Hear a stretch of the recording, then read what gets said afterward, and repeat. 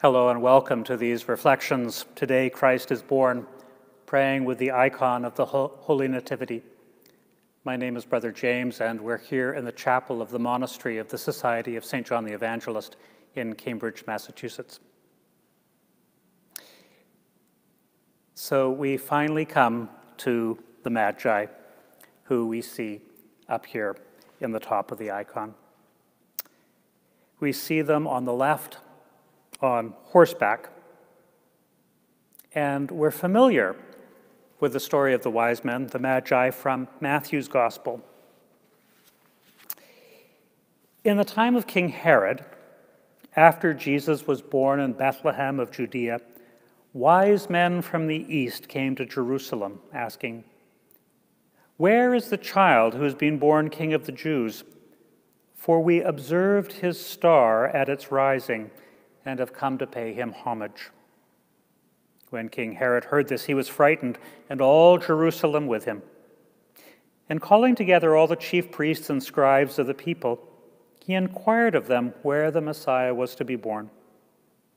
They told him, "In Bethlehem of Judea, for so it has been written by the prophet, 'And you, Bethlehem, in the land of Judah, are by no means least among the rulers of Judah.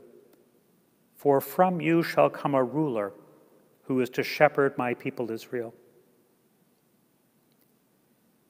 Then Herod secretly called for the wise men and learned from them the exact time when the star had appeared. Then he sent them to Bethlehem, saying, "Go and search diligently for the child, and when you have found him, bring me word that I may go and pay him homage." When they had heard the king, they set out, and there ahead of them went the star that they had seen at its rising, until it stopped over the place where the child was. When they saw that the star had stopped, they were overwhelmed with joy. On entering the house, they saw the child with Mary, his mother, and they knelt down and paid him homage. Then, opening their treasure chests, they offered him gifts of gold, frankincense, and myrrh.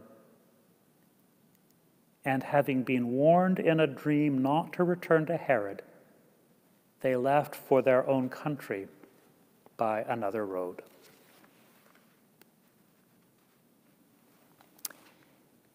It's that last verse which fascinates me. They left for their own country by another road. Clearly, that verse also fascinated our founder, Father Benson, who wrote, "They had come to him who was himself the way and the truth and the life. None can come to Christ at Bethlehem and go away as they came." The road along which this company of travelers went was itself a type of the spirit with which they went. How careful ought we to be when we have come to Jesus that we do go forward by a new and living way, not by the way which we came. God leads us onward. Christ is the end of all earthly ways. They who come to him are seeking a heavenly country and desire not opportunity of returning to the old from whence they came out. This is true even when we return to the old world. Our coming to Christ changes everything, and therefore even to the old scenes we return with changed hearts and new powers. It is indeed a greater thing to return to the old world by a new way of heavenly life, and to live, therefore, in the world as those who have been with Jesus, than it is to enter upon new spheres of life, but with an old heart. That would be to set about new things in an old way. The necessary thing for us is rather to set about old things in a new way. None can come to Christ at Bethlehem and go away as they came. Our journey to Christ through this icon has changed us.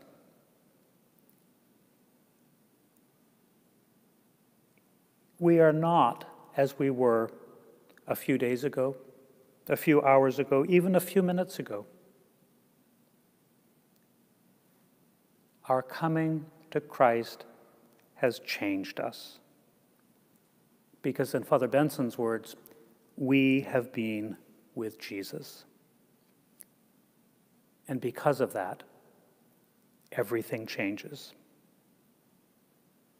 In Scripture, every encounter with Jesus brought the possibility of change to others. Healing, forgiveness, restoration. Only where there was resistance did people go away empty and unchanged. Over these videos, you and I have been with Jesus, and now we go away changed. That may not be clear at the moment. You may not know how you have been changed, but the reality is you have been changed. You now know the reality of healing, of forgiveness, of the presence of God in your life, of the presence of others who have brought God to you. You now know the strength that comes from feeding on Jesus. Perhaps you know the softening of your heart or the gift of peace. Our coming to Christ changes everything. So as you pray with the Magi, pray for the gifts you need today in order to be changed. For the gift of healing, for the gift of forgiveness, for the gift of strength, for the gift of softening, for the gift of peace, for the gift of faith. And know that even before you ask for them, God has given them to you. Know that even before you have asked, God has given, and you are being changed. Our coming to Christ changes everything. And so, like the Magi, we return home not simply by a different way, but as a different people. So my prayer for you is that, as with the Magi, you will discover in yourself a changed heart and new power. A heart full of love for God, full of love for Jesus, but also full of love for yourself. Our coming to Christ changes everything.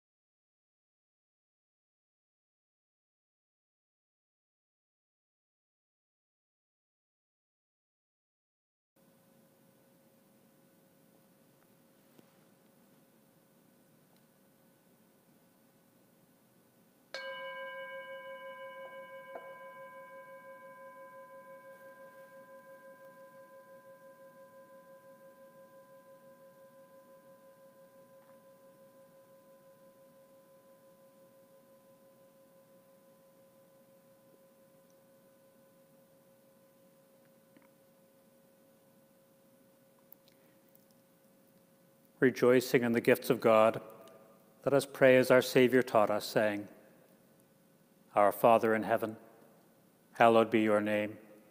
Your kingdom come. Your will be done on earth as in heaven. Give us today our daily bread. Forgive us our sins as we forgive those who sin against us. Save us from the time of trial and deliver us from evil. For the kingdom, the power, and the glory are yours, now and forever. Amen.